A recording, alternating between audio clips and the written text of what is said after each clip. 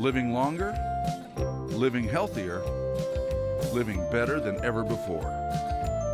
Welcome to Mountain Pacific's Healthy Living for Life, a weekly series that gives you the information, education, and expert insight you need to become an active participant in today's ever-changing healthcare climate. Here now is today's program host.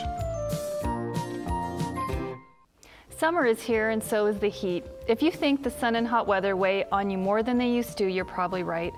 As we age, we have more trouble dealing with heat for a number of reasons. So what can you do about it? That's exactly what we're going to talk about today. I'm your host, Lisa Sather. Welcome to Healthy Living for Life, a show dedicated to helping you do just that. Stay with us. We'll be right back. Thanks for joining us this morning. Heat stroke, sunstroke, heat exhaustion. We've all heard these terms, but how are they different? And why do we have more trouble coping with the heat as we age? I'm here this morning with Dr. Richard Sargent, who's going to help answer some of these questions for us. Good morning, Dr. Sargent. Good morning. Thanks for being here. Thank you. So let's start out by talking about why older adults have trouble dealing with temperature changes, and why are summers harder on them than they used to be? Well, people used to die younger, and they didn't get as sick as they do now. We pour thousands of pills into people every day.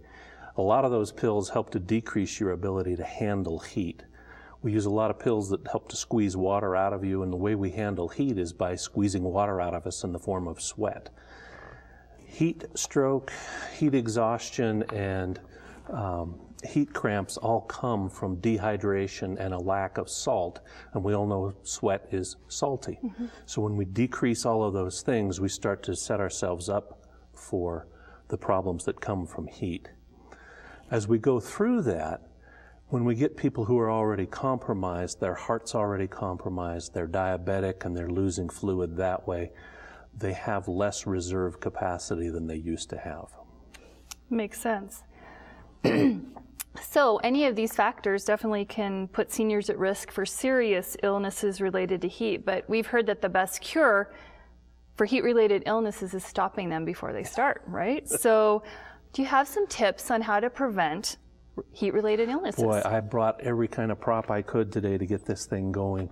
The first thing I want to tell people is, look, it's often cooler outside.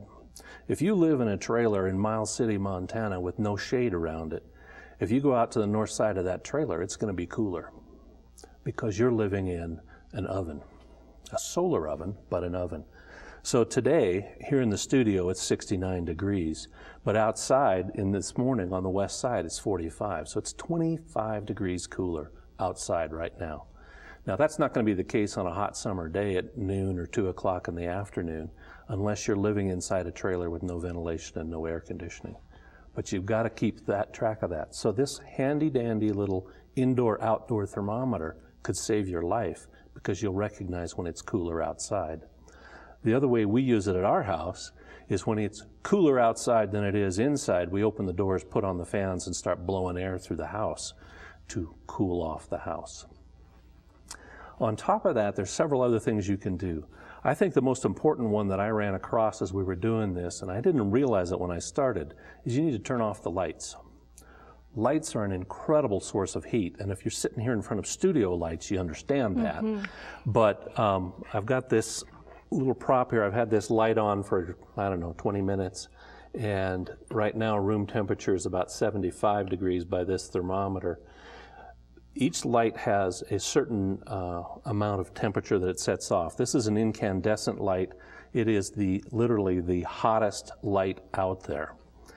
When you measure the top of the globe of the light, it can get up to, are you ready for this? 439 degrees. Oh my goodness. Don't touch the top of it. It gets pretty warm. If you look at a compact fluorescent light, the reason it doesn't put out as much heat is not that it doesn't get as hot, it's that it doesn't use as much electricity to generate the same amount of light. So a compact fluorescent light gets up to about 221 degrees on the glass. And it doesn't put out as much heat simply because lower wattage. And then this dandy little LED light here, I put in this lamp, left it on for 5 hours with my thermometer on top of it, and the thermometer got clear up to 110 in 5 hours. Now, if you look over here, we've gone from 70 to 95, just as I've been talking about this. I can tell you if I leave it on there for about 2 minutes, it'll get up to 160 very quickly. And if you leave it on for an hour or more, what you basically got is your Susie Homemaker Easy Bake Oven that actually ran off a 100-watt light bulb and could get up to 500 degrees very easily. Wow. So there we go, we're up to 100 degrees and we've done it just as I've been talking. So turn your lights off when really? you want to lower the temperature, turn those right? lights off, it'll cool off, yeah. But it gets dark too. There's some other things you can do to help cut that down. Yes. Light comes through windows as light, then it hits something inside and it gets turned to infrared. And when it turns to infrared, it's warm. So when you're wearing black, you're going to get hotter than when you're wearing light-colored clothing. Good to know. Now that works when you're outside too, and when you're outside you want to avoid lights. So you put on a hat to shade your face, and you put on, this is a blue shirt, but a white shirt would work too. I've got light-colored pants on and they're very light fabric. That means they're going to breathe, so when I sweat, the air can get through the clothing and it will start to cool me off. But on top of that, I'm cutting down on the amount of light hitting my skin. And we all have short sleeve shirts and shorts, and we think that's what you wear in hot weather. But if you're working in hot weather, this is actually a better outfit. Great. Well, we have about a minute left. Can you show us maybe some of your other props real quick? Well, if you want to cool off, I have this dandy little rice sock, which we have used in the past to put in the microwave and warm up. Yeah, Very it's nice cool, and cool. isn't it? Yes, It's been in the that's freezer great. for about 3 days. The other thing I have here today is my $20 room air conditioner that I put together off of something I found on the internet. It's just a styrofoam box with a piece of ice in it and a fan duct taped to the top. And when we turn it on, I'll turn this at you because I know you're warmer than I am. Well, I appreciate that. Other things you can do. Water bottles, yes, you need to drink water. Remember, you're trying to sweat. If you're trying to sweat, you got to have something to put out, and you want to drink a lot of water. So I've got a couple of different ones that are insulated. That works real nice. You can use a little spray mister, and that mist actually cools the air, right? Great. Well, Okay. Thank you. We're out of time. Up next, thank you, Dr. Sargent. We'll have Kelly Butenko, emergency responder. Thank you. Stay tuned.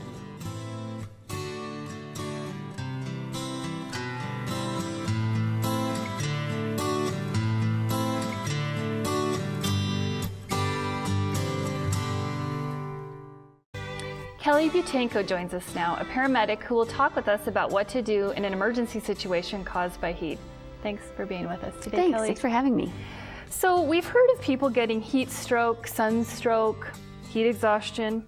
Tell us a little bit, are these different terms for the same problem, or how are they different?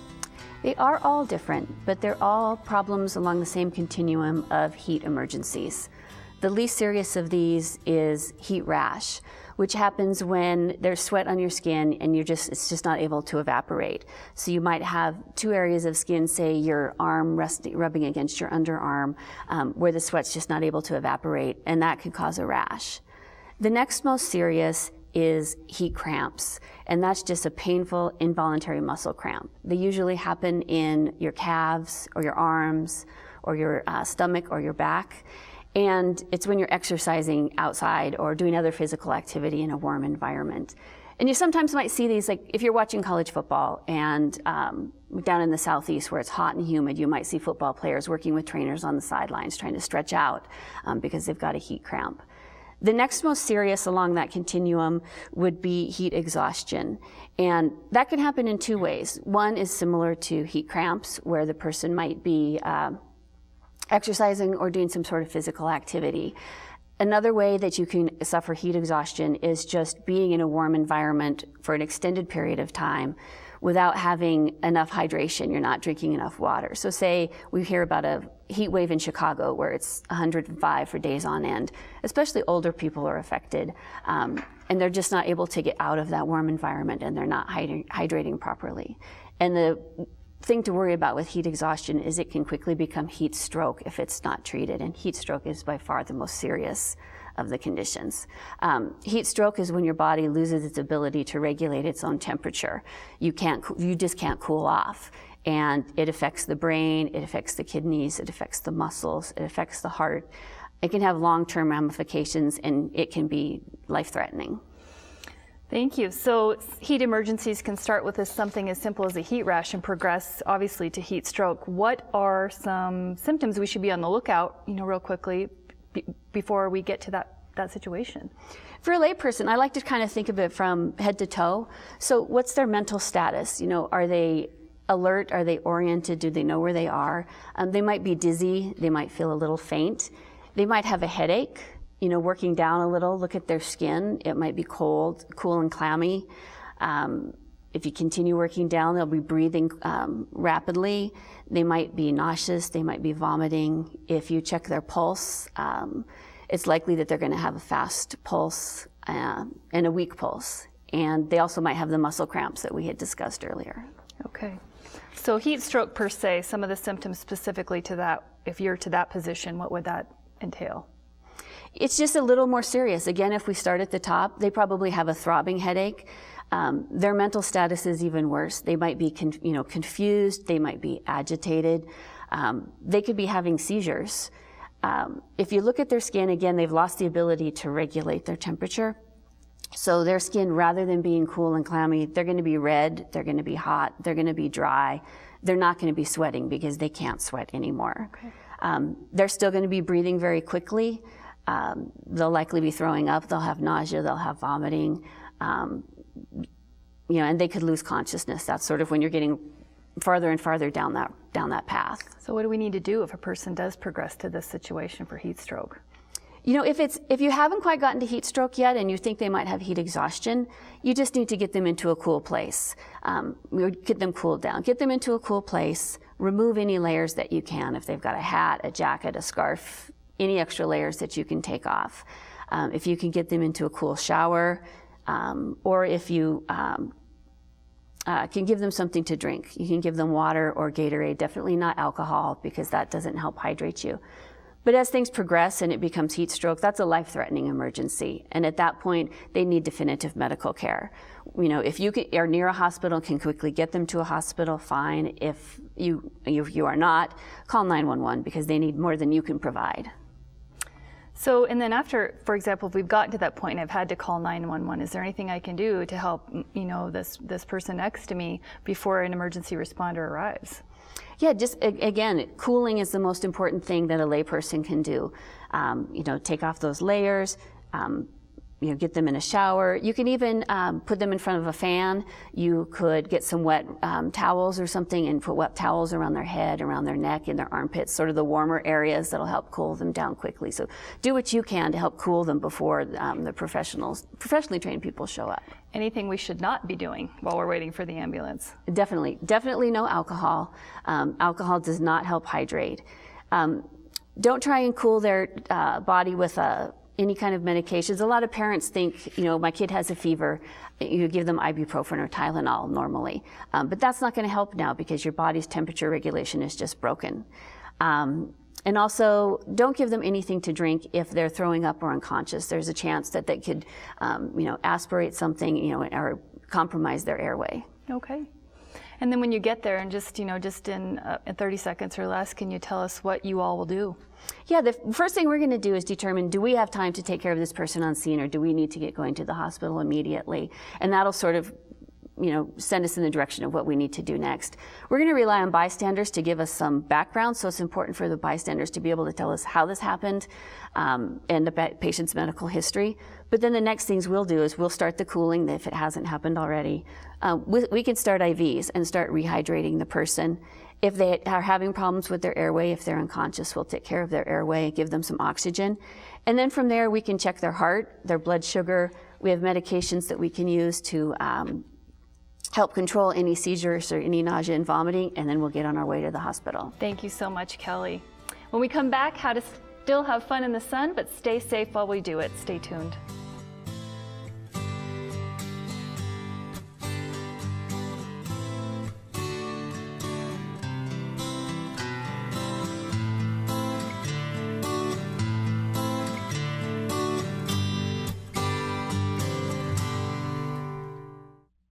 Thanks for staying with us. Now we'll talk with Chantel McDuffie and Elaine Elbert, both from Hunters Point Retirement Community, who are experts at helping seniors have fun in the sun while staying safe, and also have some tips on how you can do that too. Thanks for being here, ladies. Thank you. Thank you for having us. Yes, of course. So you both work at a retirement community, and some folks may not know what that really entails. Can you just give us a quick overview about what that is? Absolutely. When Holiday Retirement was established in 1971, they wanted to create a fun and exciting environment for seniors. So in 1998, Hunters Point was created, and we carried over that same policy then. So we are all inclusive, in meaning that when you walk in that door, there's no reason to leave. We walk into a beautiful dining area where they eat 3 chef-prepared meals a day. We have housekeeping, and we have activities for the mind, body, and spirit. So it's all inclusive. Wonderful. So speaking of activities, can you tell us a little bit about what some of the activities are that you plan for your seniors? Well, my job is an enrichment coordinator, and that's what I try to do, is coordinate activities that enrich our residents' lives. And we have exercise 6 days a week. We do different types of exercise to keep it fresh and fun. We have lots of games, both intellectual games like cards and pinochle and blitz and bridge games going on there. And we have physical games that encourage you to stay active and just enjoy yourself. And those games include Wii bowling and Wii golf. We enjoy volleyball. It's armchair volleyball, but it's volleyball. We play beanbag baseball. In the summer, we do horseshoes and croquet, outdoor games. And we encourage our residents to get active in the community as well, you know, and join in. We have a senior serving society that we help out Food Share and the Humane Society and Montana Supporting Soldiers, Purple Caps for Babies. Wonderful. So all kinds of things. All kinds of things. And we do talent shows and fashion shows, and we have Let's Talk Seniors, which teaches our residents, gives our residents an opportunity to learn more about maybe a medical issue, or we have Ellen Baumler often comes and speaks to us from the Montana Historical Society on different subjects, which the residents absolutely love as well. Wonderful. Tell us a little bit about what you do for summertime activities to help keep the seniors safe while they're outdoors. Well, we encourage our residents to go on outings with us, and while they're on the outings, we do encourage them to bring along their hat, their sunscreen, their bottle of water. And we have, each resident has available to them a great call system, which has a GPS tracker on it and everything. So whether they're right at Hunters Point, or whether they're just around town or around the state or even out of state, those great call systems, they can just push the button when they need help and get the help. And if they aren't able to do it for themselves, another resident or one of the staff members like myself or one of the other staff members that comes with me can push that button and we can get help immediately for them. That's great. So you mentioned the water bottle and staying hydrated. Can you at all speak from first-hand experience on why that's so important for them to be staying hydrated, especially when it's hot? Just they're healthier, they're happier, and we can have a better time if we stay hydrated, especially in the summertime. Good, good, good. So what about indoor activities for staying out of the heat? I think you kind of briefly mentioned some of those, and you plan some of those types of things for your residents. Any other things you wanted to mention about some of their indoor activities, just to keep them inside and keep them cool?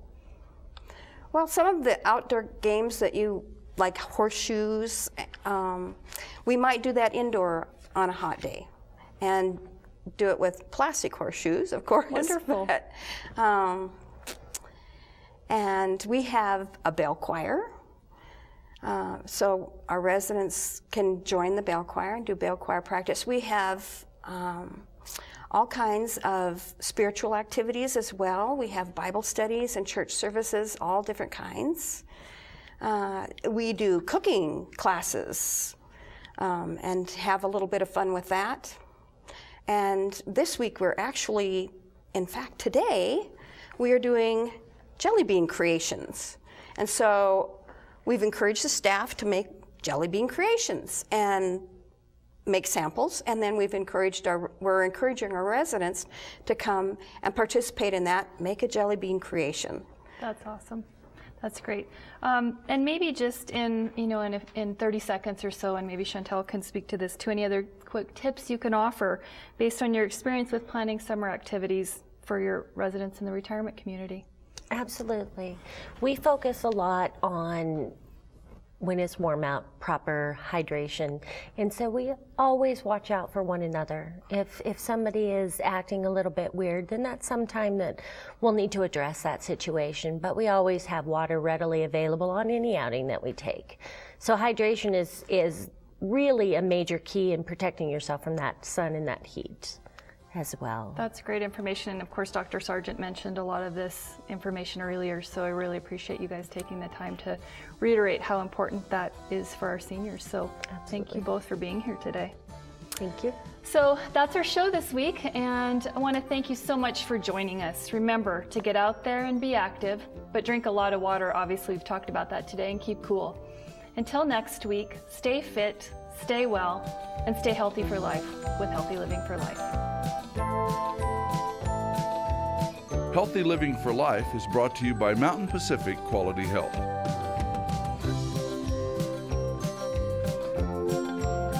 We'd love to hear from you. If you have suggestions for future programs, visit our website at mpqhf.org or call us at 406-443-4020. You can also catch us on YouTube by visiting our website and clicking on the YouTube icon. Special thanks to Fire Tower Coffee House and Roasters. Production facilities provided by Video Express Productions.